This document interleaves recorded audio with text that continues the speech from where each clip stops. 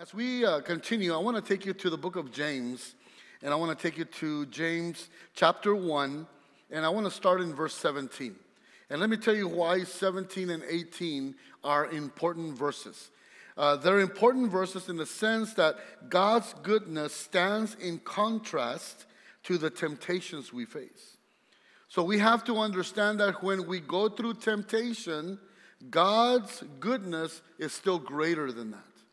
Can you agree with that? So His goodness is bigger than the trial. His goodness is bigger than the temptation. His goodness is bigger than death.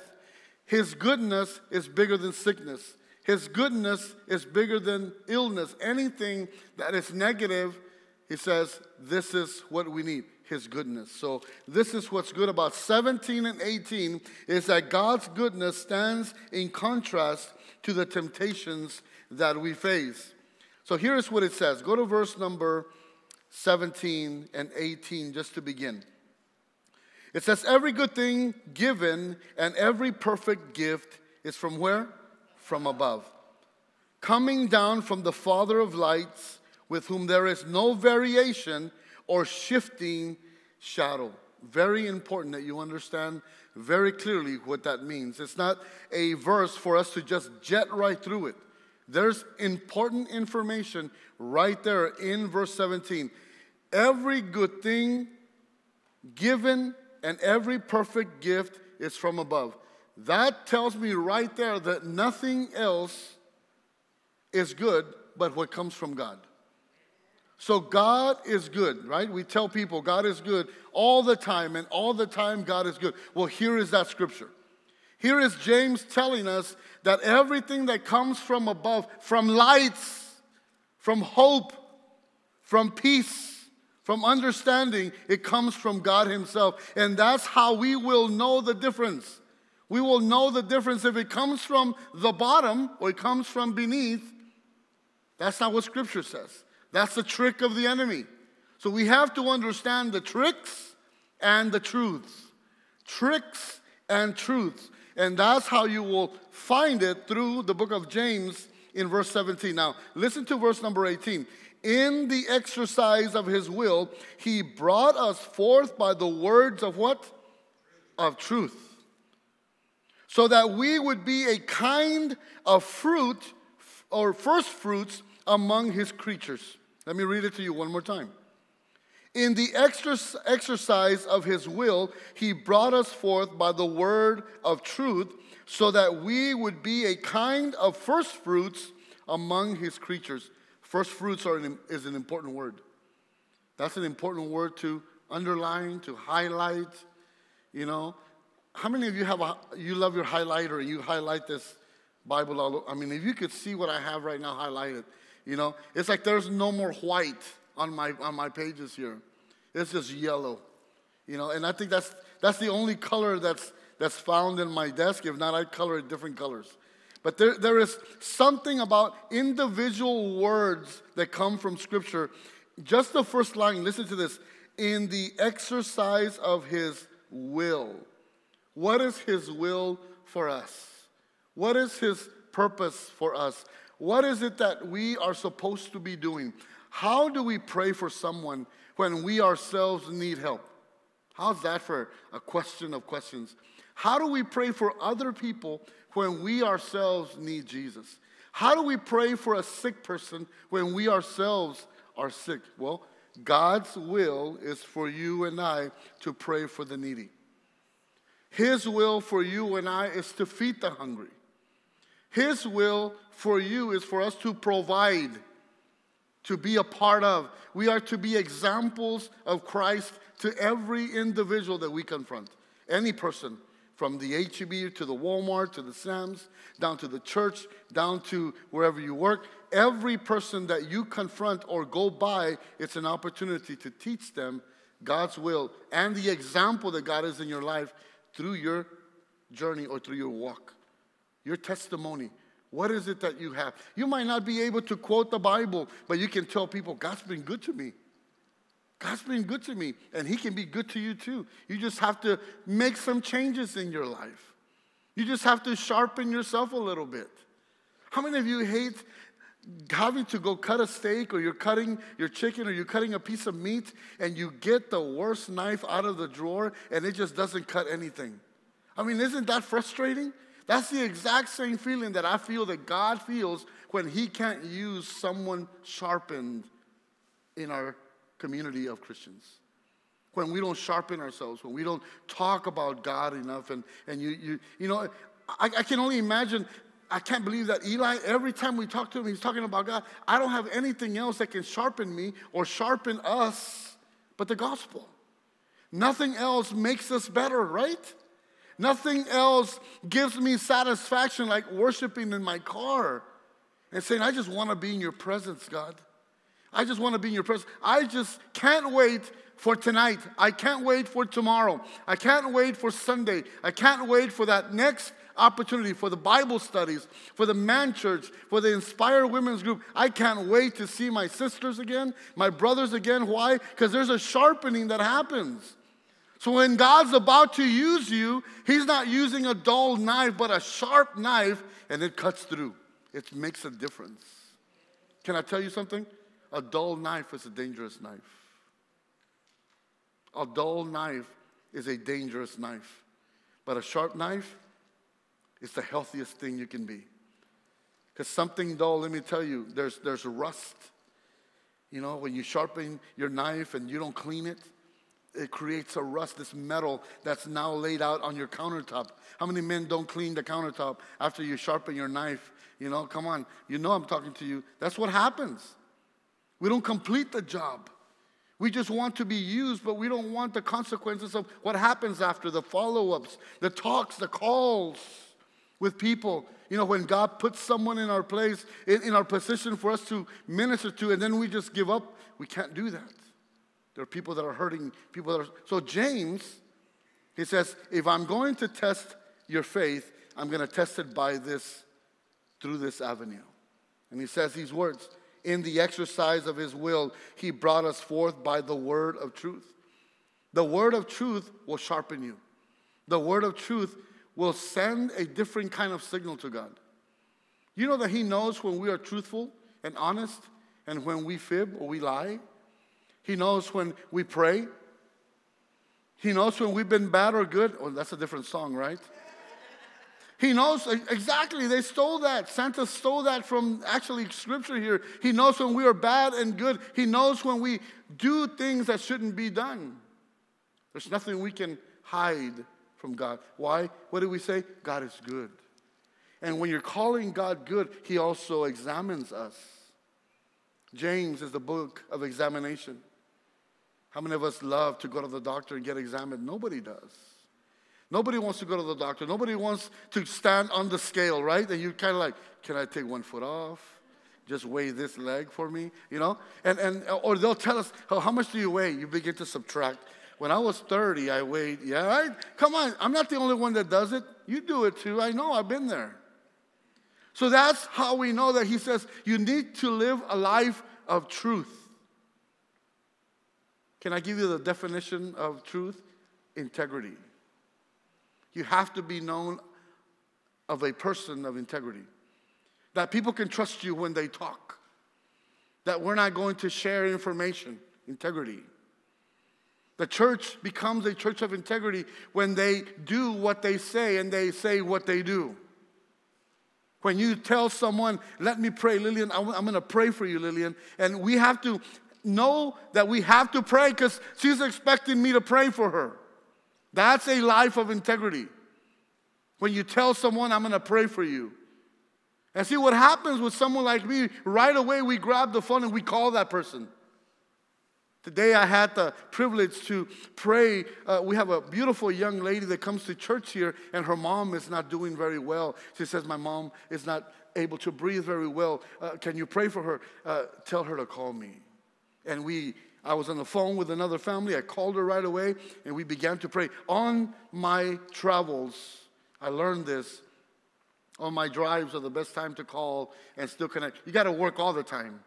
You can't be, there's no time to waste because she's not breathing well. We know how that works in these times with this virus. We began to pray. and say, God, this is a family of faith. So you have to recall on what they stand for. Every family stands for something. You have to be reminded, and you got to remind God, I've been faithful, God. I've been, my integrity, I took that from you. And I've got someone right here on the line that is struggling. I need your will. I need your truth. I need you to go and heal this woman. She's asking for help. What is his will for sick people? What would he do? What has he done? So go with me to verse 19. It says, this you know, my beloved brethren, but everyone must be quick to hear, slow to speak, and what? Slow to anger. Don't raise your hands because the camera's on, but we struggle with that. We want to speak right away, right? Instead of listen. Don't act through an emotion. Wait on God. What is God saying? So verse 19, read it with me one more time. This you know. So he's saying, you know this. This is something that you have known, but it's hard to practice it when the world that we live in is chaotic. Our family's not in tune with us, right? And it's like, man, it's not running right, but I still got to trust God even though nothing is working out the way I want it. I got to trust God that God is in all things all the time. You have to trust God that He is, even in the negative things that happen in our lives, God is still present. He hasn't clocked out. He hasn't clocked out. He's still part of whatever you are going through. You have to understand that. So he says this in verse 19, this you know, my beloved brethren, but everyone must be quick to hear, slow to speak, and slow to anger, for the anger of man does not achieve the righteousness of God. Isn't that powerful? When we get angry, it is not approved by God. How many of us get angry? How many of us get upset? The Bible says it right there. It's not approved by God. And you might be struggling with it right now. Hey, tomorrow it'll be gone. I believe in a God that can heal us from that. I believe in a God that can calm the storm down. You know that most people will focus on the storm instead of focusing on the arm that God is stretching out to save us. But you don't understand the clouds are dark. You don't understand it's terrible. Yeah, but have you noticed that the hand of God is stretched out to save you? Because that's what the Bible says. That's what the Bible says. In Isaiah chapter 59, he says his arm is stretched out to save us and his ear attentive to hear us. So we're not focused on the arm, we're focused on the storm that's in between where God is. And that's where change has to come. My vision has to change. My speech has to change. My prayer life has to change. My belief system has to change. Because we might still have some bad traditions. We might still be doing some bad rituals. And we just have to let those things go and say, God, what do you want me to do? Remember, His will is more important than anything else. What's the will of God?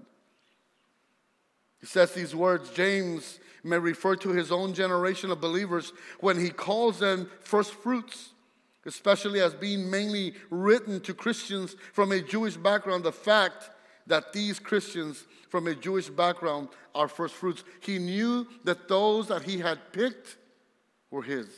And you find that in the book of Deuteronomy, chapter 26, 1 through 4. That's where you find it. Now listen to what Trapp says about these verses. He says, but hath not nature taught us the same that the apostle here does? By giving us 2 ears, and those open, and but one tongue, and that hedged in with teeth and lips. He's saying, don't you see that you have 2 ears, but you have one mouth, one tongue, even teeth, and it still does not hold our mouth. Have you ever noticed that? 2 ears, one mouth, lips, even teeth to shut it. I know that sounds bad, but you know what I'm talking about, right? Some of us have like big teeth and it still doesn't work. right?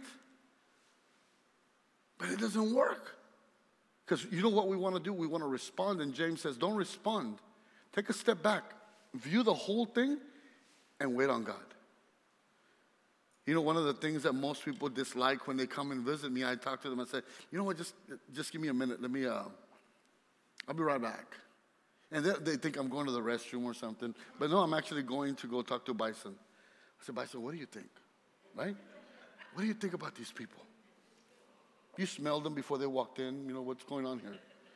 And all he does is, he just growls like that. And he knows if they're good or bad.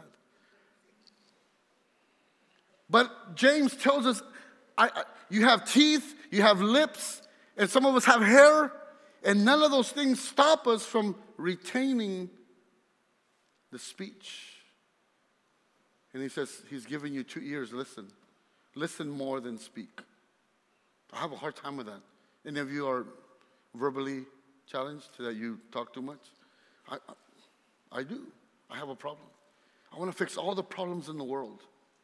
But I've learned that I have to take a time out and say, God, what do you want me to do with this family? How do I help them? For you can receive the glory. I don't want them to think that I fixed it, but I want to make sure that they know that Scripture tells us that we're going to be all right. We're going to be all right. We're going to be all right. Regardless of what's happening, God is always going to be good. He hasn't changed. He hasn't changed in many, many years. What makes us think that he's going to change today? Just because things are changing somewhere away from here? Absolutely not. The Bible says that from the beginning of creation, he already had all this planned out. He knew that everything that is happening today in 2021 would happen. Everything's been written down. It's just how we go into it. So Trapp is an incredible writer. He says, slow to wrath, for the wrath of man does not produce the righteousness of God. In light of the nature of temptation and the goodness of God, we must take special care to be slow to wrath, because our wrath does not accomplish the righteousness of God. Our wrath almost always simply defends or promotes our own agenda. When we begin to lose it and we're upset, it's our agenda, it's not God. You want to make things right, and the way we make things right is just be still, the Bible says, and know that I am God. God will make things better instead of us making a mess out of things. Any of you in the boat with me? We made some messes, right? And you know how hard it is to clean that stuff up? You know how tough that is? It is tough to clean a mess that I've created. I have to go to God and say, God, why did I say that? Why did I do that? Why did I hurt the one person that loves me the most? Why do I hurt the church? Why do I hurt the sheep? Why do I hurt the church community? Why am I still doing this? And it's simple. It's very, very simple. We forget the goodness of God. We forget how good he's been. We forget that standing firm against the lust of the flesh is something that we have to do. We have to have an understanding that the flesh is going to want to come out and do whatever it does and to bring glory to itself. And God says, no, don't allow that to destroy our relationship. Don't allow those things to destroy the relationship that you have with God. Listen to what it says in verse 21. He says, therefore lay aside all filthiness and overflow of wickedness, and receive with meekness the implanted word, which is able to save what? Your souls. All filthiness, not some filthiness, all filthiness. All filthiness. He says, all filthiness and overflow of wickedness. This has in mind an impure manner of living. In light of the nature of temptation and the goodness of God, we are to lay aside all impurity, putting them far away from us. As far as you can put it, as far as you can place it. That's what James chapter 1 verse 21 is talking about. Read it one more time. Therefore, putting aside all filthiness and all that remains of wickedness. In humility receive the word implanted, which is able to save your souls. That's what it says in Scripture. It needs to be done this way. It needs to be done. You know when you go through surgery, you go through a process or a procedure, the doctor has to put you to sleep because he doesn't want you to feel the pain of him cutting the skin or the body parts, what he's doing. And that pain is quiet down by the term of anesthesiologists. Their job is to put you to sleep, and then they wake you up whenever it's time to get up. It's depending on how much they give you, it's how much time you're asleep and you feel no pain. Imagine if there wasn't any of them to help us with this pain. How many people could last the removal of the problem in our lives, in our skin, in the inner parts of our organs? No one can. So God's given us a solution to that. And He's given us a solution to how to live a healthy Christian life. He's given us that. And through James, his half-brother, we're learning that if we trust in Him and we listen more, right? Exactly what you're doing today. That you listen more, we'll be able to be overcomers. Who doesn't want to be an overcomer? I mean, who doesn't want to be successful? And it's knowing the Word and knowing what to do. How do we do this? And He will train us. He will teach us. He's going to bring all honor and glory unto Himself. Why? Because we belong to Him. You are His sheep. I am just the under shepherd. I'm the one that works. He's the one that gets the glory. Oh, you want to know my boss? My boss was on that cross. And He gave His life for me. And I became the worst sheep He had.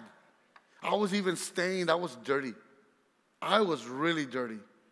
But when He washed me, I became white. I was the whitest thing of white. I was like the best mayonnaise you can find. The best white rice, puffy white rice. That's exactly what I looked like. Then I turned brown for some reason. Brown rice. But I was the purest. Why? Because I gave myself to Him and I said, God, do whatever you want to do with this. And that's what He did. And He took the speech away. He took the cussing away. Man, you would have thought I was in the Navy. You would have thought that, what in the world?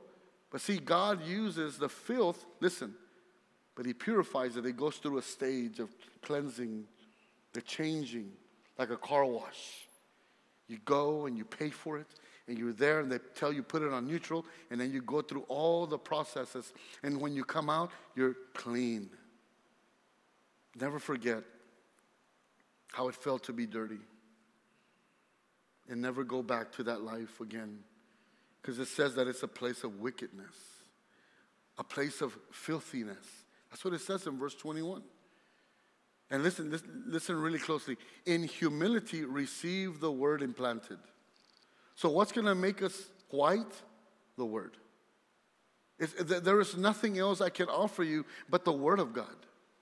The Word of God will cleanse us. He will wash us. If you've ever read Ephesians chapter 5, if you read Ephesians chapter 5, that chapter, there's a sentence in there where it says that we should wash each other with the water of the Word. Somehow there's water in God's Word. And it cleanses us. It satisfies us. Most people will use it in a wedding.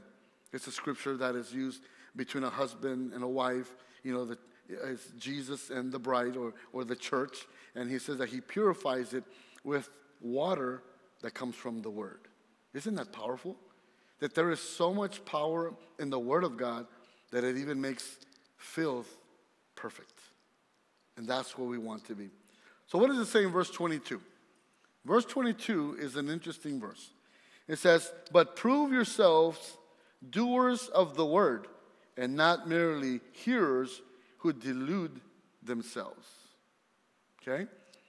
So that's an important phrase, verse 22. Prove yourselves doers of the word. There's an action. There has to be an action to what you do with the gospel. What do you do with these words? What is it supposed to do to me? How is it supposed to change me? How is it supposed to be an encouraging word? Very simple. The Bible says that Jesus came to give us life and life to the fullest. That's in John chapter 10, verse 10. If you read that complete chapter, John chapter 10, it will express to you, it will show you exactly what that process is. Now, let me tell you, it's not an easy process. We are accustomed to being dirty. That's our nature.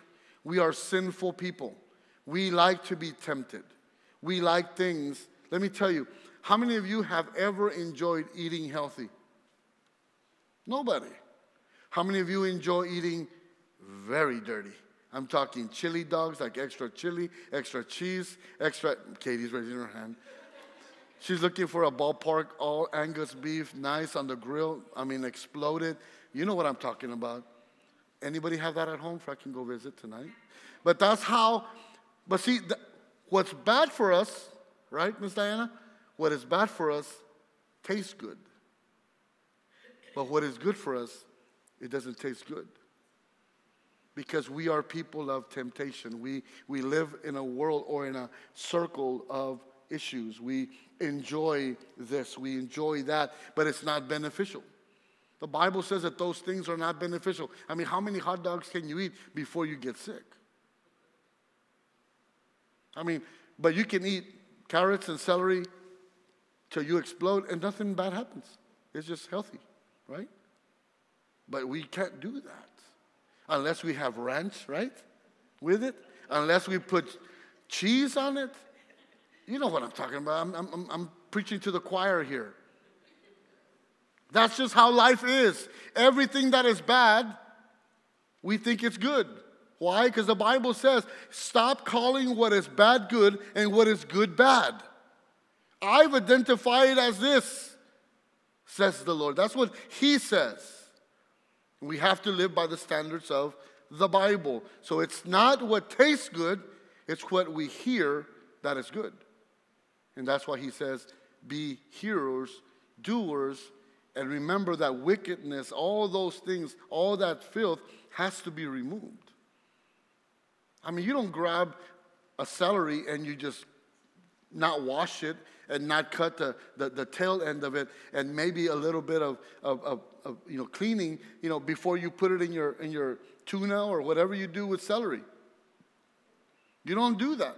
You clean it up, right? You do the best. You're not going to get a rotten one and say, you know what, my husband's not worth it. Here it is. Let's give him the rotten one. He won't know. Put extra mayonnaise on that thing and some eggs. How in the world can we be okay by covering filth?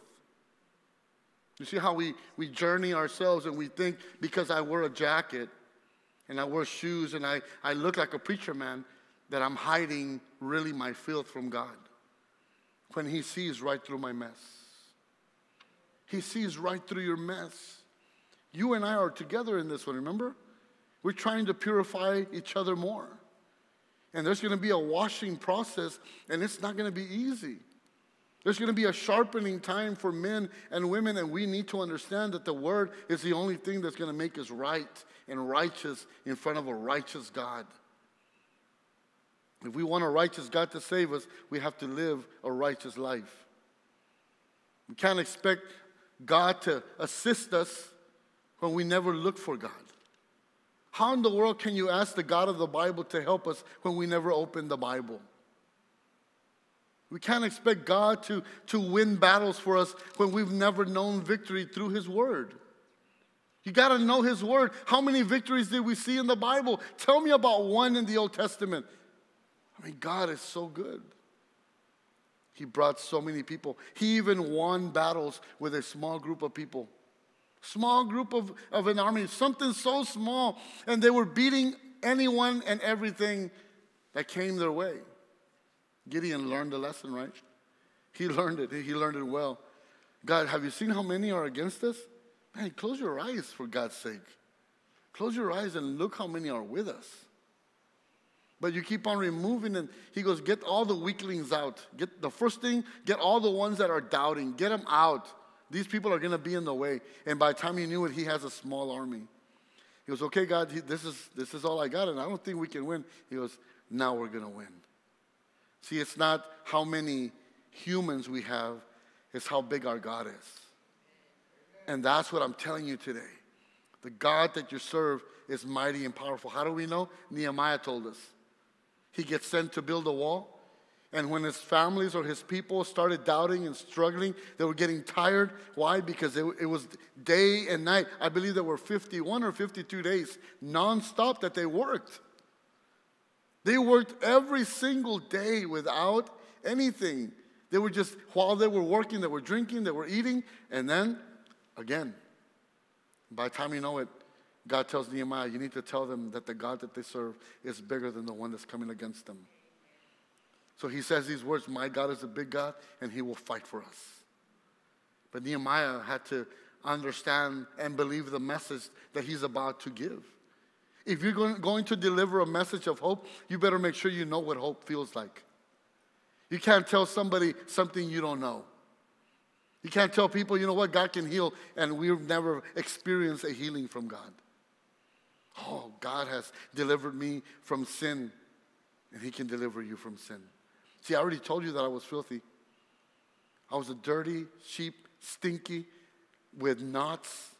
I haven't been, sheared. I was dirty, completely with stickers everywhere. You know those puffy dogs that go through? Yeah, exactly like that. And you can't get the stickers off, right? That's the way I was. And all Jesus did was just take his hand over me and take care of me. Because he loved me like that. No more abuse, no more neglect, no more abandonment. Here is a father that says, I love you and I have affirmed you, and who cares what anybody says. See, the book of James says, as long as you remove the wickedness, you got this father on your side. He's on your side, and he will fight for you. You want to go on? Listen to this. 22 through 25. You ready? It says, but prove yourself doers of the word and not merely hearers who delude themselves. For if anyone is a hearer of the word and not a doer, he is like a man who looks at his natural face in a mirror. For once he has looked at himself and gone away, he has immediately forgotten what kind of person he was. Listen to that. I mean, you look at yourself in the mirror in the morning, right? You do your hair, you do your makeup, you do your outfit and everything. And then 5 o'clock comes and it's like, man, I didn't start like that this morning. It's like somebody took me and tied me up to the back of the truck and was dragging me around SPID through all the potholes. I mean, at 5 o'clock, that's what I look like. So I had to go home today and change into whatever I could find. I said, I can't present myself like that. I look like an overworked whatever. But see, that's what we think we can come to God like. We think that we can, whatever, present ourselves without knowing that he has already paid the price.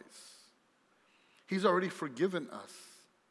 We have to learn how to celebrate and being a believer or saved, a Christian, one that serves the Lord. If we want our family to serve Jesus, we have to act like we know the God that we're serving. You can't expect your whole house to change when we're constantly complaining, when we're constantly whining, when we're constantly hurting. No one's going to follow of God that it looks like that. But I can tell you the God that James is talking about by what he says in verse 24 and 25, and it reads like this. For once he was looked at himself and gone away, and has immediately forgotten what kind of person he was. But one who looks intently at the perfect law, the law of liberty, and abides by it, not having become a forgetful hearer, but an effectual doer, this man will be blessed in what he does. So what are we doing? Acting on what we're hearing tonight. Acting on what we're hearing tonight. We have to do what we are hearing. Verse 26, listen to this. If anyone thinks himself to be religious and yet does not bridle his tongue, but deceives his own heart, this man's religion is what? Worthless. So we can't express or tell people, you know what, my church, my religion, my belief, my Bible, when we cannot retain or hold back on some of the things that we say. We have to be still. Take a step back. Take a step back and look at things around you and say, okay, that might not be good. That might not be good. That might not be good. It looks like that's pretty good, but this is exactly what I'm looking for. That's how we do things in life. We have to see it through the pure vision that God has given us. We have to see it through the eyes of the kingdom. Why? Because He knows all things. Listen to verse 26 and 27.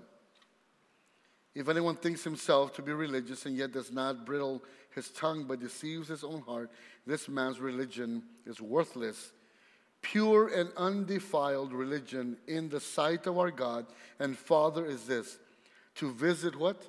The orphans and widows in their distress and to keep oneself unstained by the world.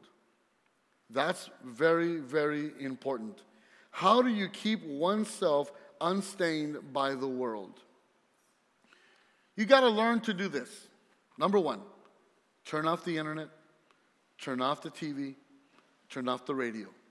Right now, you don't want to hear this junk. You don't want to watch this junk.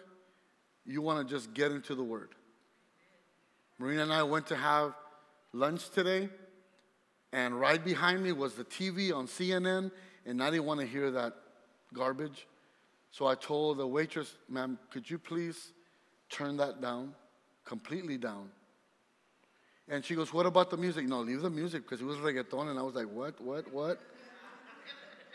Don't mess with that stuff, man. Then Maná came out and Juanes, and I'm like, I'm in. Oh, Pastor Eli, what do you think? I come from the world of music. I come from that. I love this stuff. And then the waitress says, oh, you like to dance? I go, in private. Right? I can't act like that in here. The people are thinking that I'm the son of something, you know? And I'm just like you. In my car, I pick up the volume as loud as I can, and I shake the doors with the nice sub, and I'm like, I love this stuff. And then the song comes, Katie, if you can put it, Just Like Heaven, we'll listen to that. Is that the name of the song? Just Like Heaven by Brandon Lake. And I want you to watch this video, and we'll be off camera after that, you know. And I start crying. It's like, what in the world? I was just dancing, now I'm just, what happened to this guy? The tough guy. He says, you cannot last in the presence of God. I don't care who you are. Holy, you are holy. You are the perfect Father. Do you have an earthly perfect Father? I don't think so. But I know someone in heaven that is my perfect Father. And that's what this song is all about. It's like, are you serious? Look, when they play the video, I'm going to have to leave because I don't want you to watch me completely shower this carpet with tears. But do you understand? We're starting to get the picture that we can't do nothing without God. Can you teach that to your children? Can you teach that to your grandchildren? If we teach them the ways of the Lord, the next generation coming will be different. They're going to love God better than we love God. But you have to know Him with all your heart. I've got 5 more minutes, and I want to just share this with you before we leave or hear that song. You got it, Katie? Yeah, we'll turn off the video because I'm sure Facebook will not like us if we play one of those songs. But listen to this. When He says, be doers of the word and not hearers only, we must receive, listen to this, God's word as a doer. You can receive the word as a hearer, or you can receive the word as a doer. To take comfort in the fact you have heard God's word when you haven't done it is to deceive yourself. When we don't do these things, we're deceiving ourselves and thinking that we are doing it right, and we are actually doing it wrong. Right? There's a way to do things. When we cook, right, we have measurements, or some of you just think, tanteale. What does that even mean? It's like Marina's mom, she goes, just sprinkle it, What do you mean sprinkle it? But that's the way they did it. Like they knew exactly how it's supposed to taste. They would tap it and there it is, right there. So what's the measurement? Tantele. It's like, who invents these words, right? And that's just how the way life is, you know. Sometimes tantele and sometimes no le tanteas, you know. And it comes out just blah, right? But God knows exactly what he's done with us. You know that we are to be a tasteful piece of people?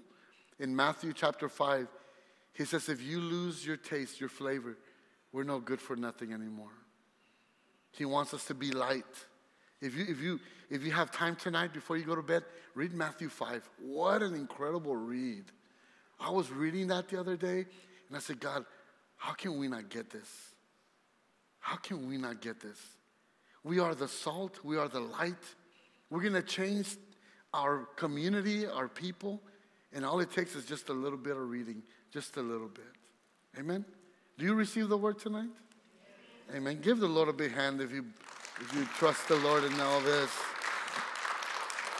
I personally have enjoyed James chapter 1. I really have. And it's been a great, great challenge to break it down like that in many, many pages of reading. Sunday we start James chapter 2. Let's see what James says in chapter 2, okay?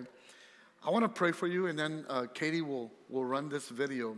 We'll be off camera after that because I'm sure we can't be on with the video.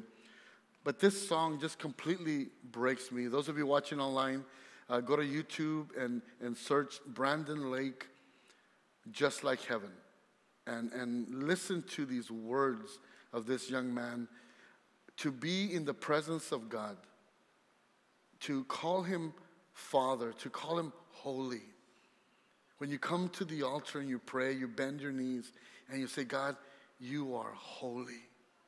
To be able to cross through those doors and not die in the presence of him because of our sin. And he lets us come all the way to the Holy of Holies and say, God, here I am. Take my life. I want to just surrender who I am, and I want to just be in your presence. That's what we're talking about. You ready to pray? Would you stand to your feet in reverence to my Jesus? He's mine, but he can be yours if you want. And he can be ours. But tonight he's mine. I just love being in his presence. I love being in his word. If you can, just hold somebody's hand right there next to you and let's pray. Oh, Lord, what a powerful chapter 1. We've been on this for weeks. The breakdown of words in the gospel is interesting, taking it to the purest context of why James wrote it the way he wrote it, and not breaking it in any way, shape, or form in the sense of personal opinion, but in the way you tell us to do it. I pray that tonight, Father, we can really trust you and act like this. Remove all wickedness and filth from us, Father, and purify us and make us white as snow and sharpen us. Teach us to use our ears more than our mouth. Control our tongue, Father, and our thoughts. Unite us more as the house that you've given us here at Bridgeway and those watching us online. We love them, Father. We pray for them. We miss them. And we know that you have something great in the future for us, and we just wait. We wait patiently on the Lord. As David said in Psalm chapter 40, verse 1, I waited patiently on the Lord, and he heard my cry. Listen, Father, to our tears, our prayers that come from our eyes. And you, Father, give us hope through your Son, Jesus Christ, who loves us. We thank you and honor you today, and it's a privilege and an honor to serve you. Amen.